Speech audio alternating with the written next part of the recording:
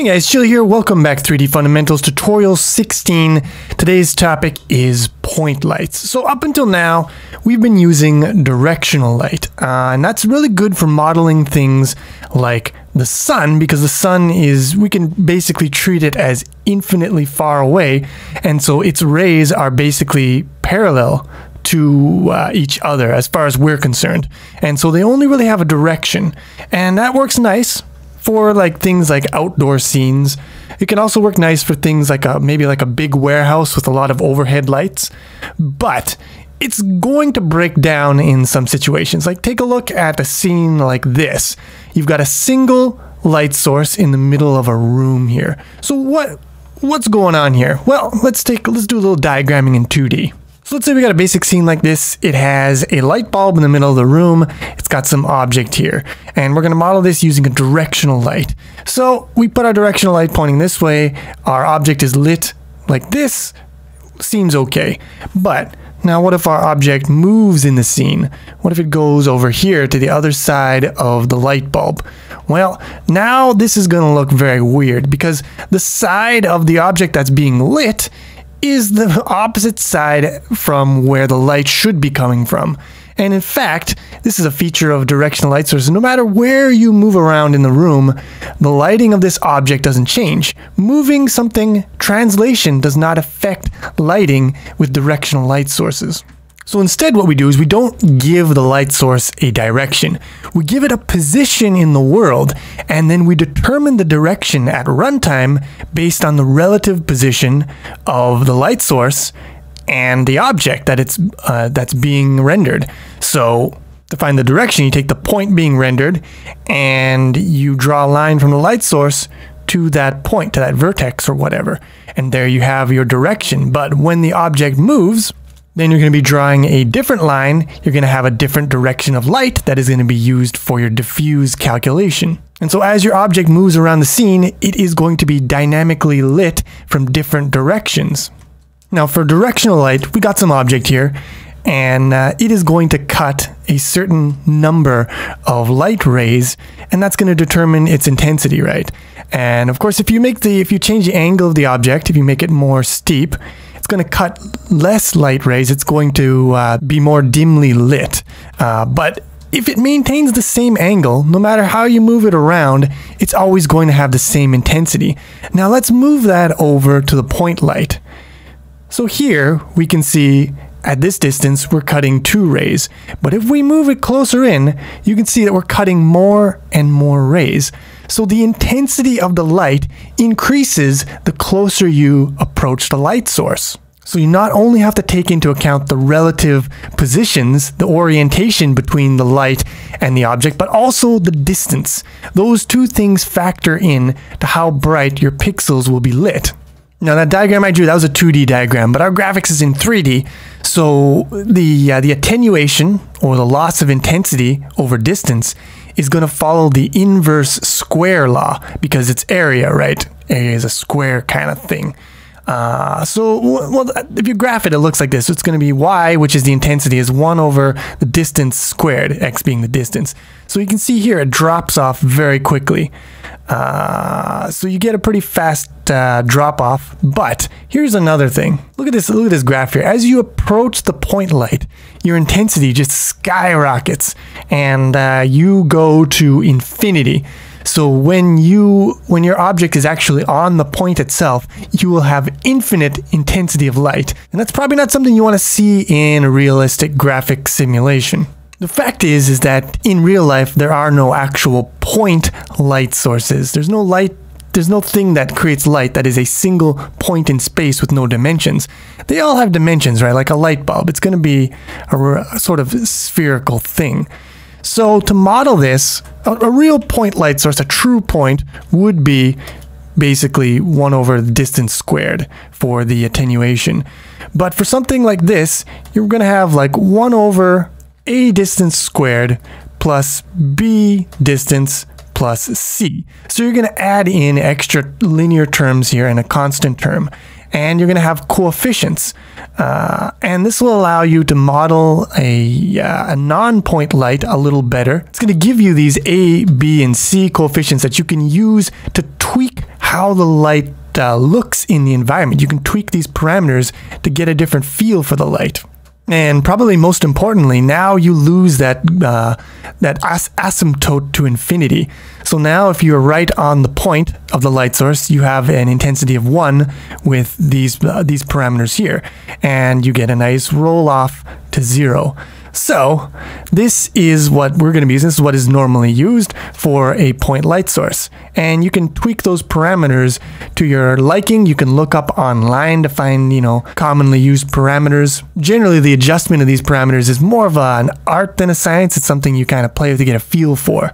And you just kind of tweak it as you're designing levels and scenes. So it's more of an asset generation thing than a programming thing.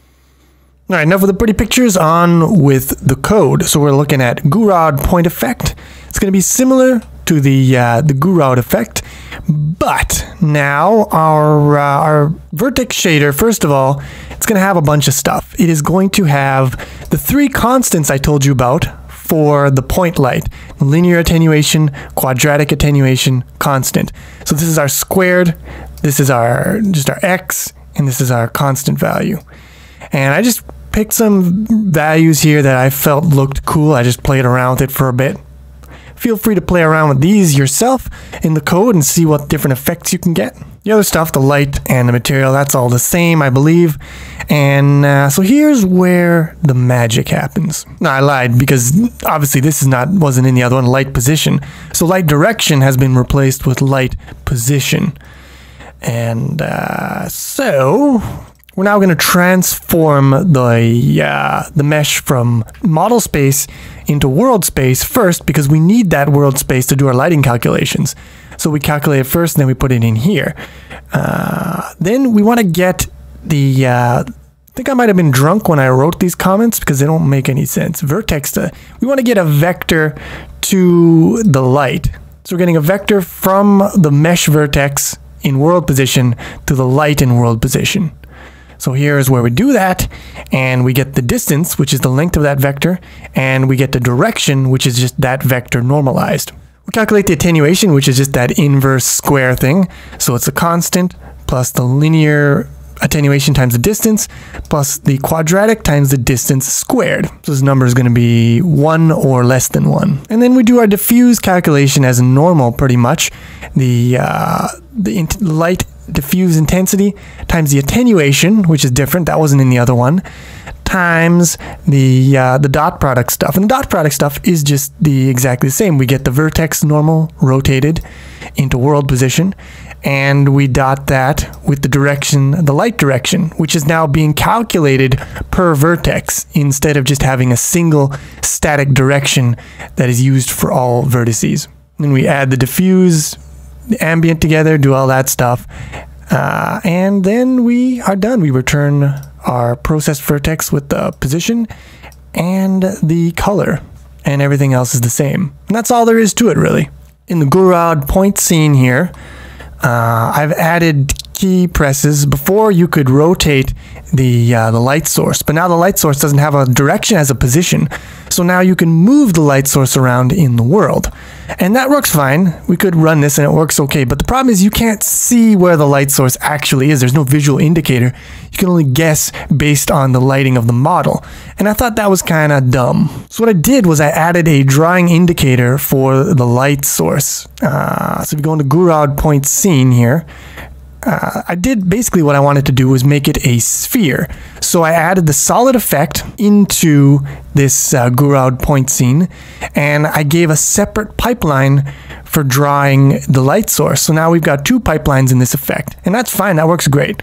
Initialize the pipeline. Down here we can see that after I've drawn the model that is lighted using the point effect, then I draw the light source. So I translate the light source. Here it is. I got a index triangle list light indicator, and it's just going to be a sphere, plain sphere with a solid effect vertexes. And there's the pipeline, and here I'm just going to take that sphere, I'm going to translate it by the position of the light. then I am going to, I gotta bind a rotation vector to it. So I just use identity because it doesn't need to be rotated, it's a sphere. And then I draw that mother trucker. And up here in the constructor, I'm just initializing the color part of the vertices for the light indicator. And that's it. And it works pretty good except for one issue. So let's take a look at that. So here it is. Here is our light indicator. It's just that little sphere there. And we can see that our monkey dude, Dudette, I guess, is being lit there based on this light. And if we move the light around in the scene, let's see if I can move it around a bit. Yeah, we can see that Suzanne is getting some different lighting there. Pretty cool. And you can, this indicator is nice because it lets us visually check position of the light and the actual lighting being done, seeing if it's working correctly. And it does appear to be working correctly. Now, let me show you something interesting here. Let's see if you can figure out what the problem is. So I've got this light source and I'm going to drive it into the model. So here we go.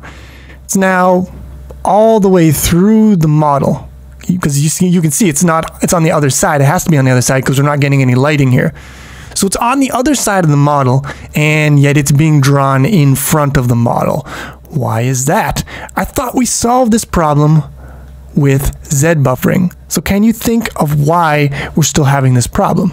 Well, the answer is it's not that hard once you think about it. We've got two different pipelines here.